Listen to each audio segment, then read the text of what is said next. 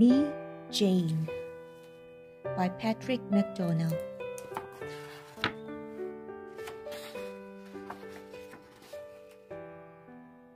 Jane had a stuffed toy chimpanzee named Jubilee.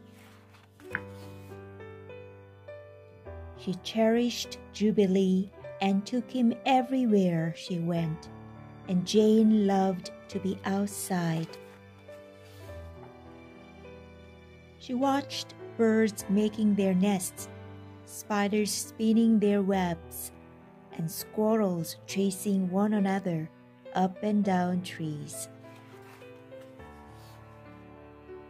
Jane learned all that she could about the animals and plants she studied in her backyard and read about in books.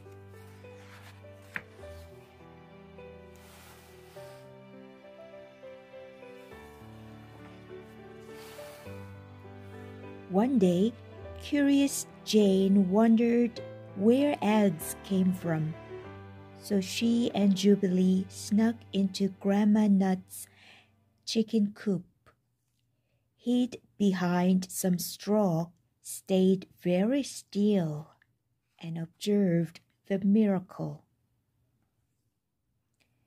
It was a magical world full of joy and wonder, and Jane felt very much a part of it.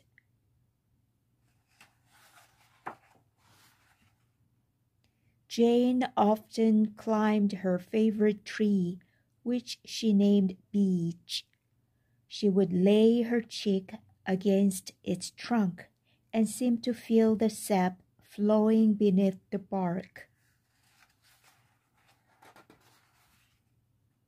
Jane could feel her own heart beating, beating, beating.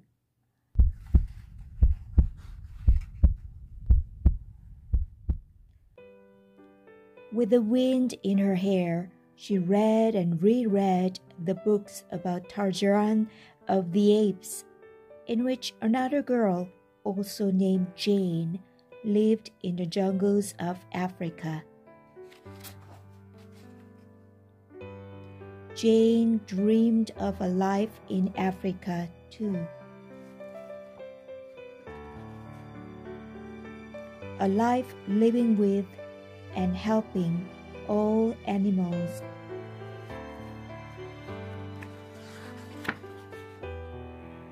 At night, Jane would tuck Jubilee into bed, say her prayers, and fall asleep, to awake one day